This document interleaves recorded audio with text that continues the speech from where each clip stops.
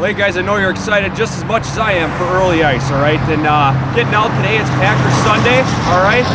Getting out and checking some of the first ice locations here around the Oshkosh area. Right now we're at Skipper Bud's, and you can see behind me here we've got some hard water already starting. Up past the vegetation out there, we've got some open water, but as you guys know, this stuff in this area freezes first, all right? I'm thinking we might have about an inch, inch and a half, but we're gonna spud a hole quick and take a peek.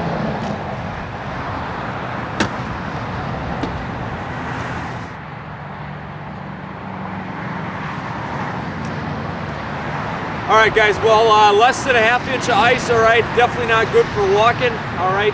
So we're gonna jump in the truck here, check out the next spot out on Lake Winnebago. All right, as you guys are seeing here, we are out on Asylum Bay, all right? And the dog's jumping in the water, all right? We have no ice out here whatsoever. Obviously didn't need to get the spud out of the truck.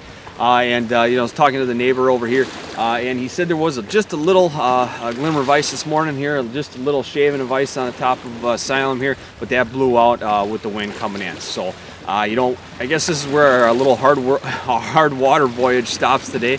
You know, we've got some warmer temps forecasted this week, all right? I'm sure the ice is just going to completely deteriorate by the Skipper Bud's area.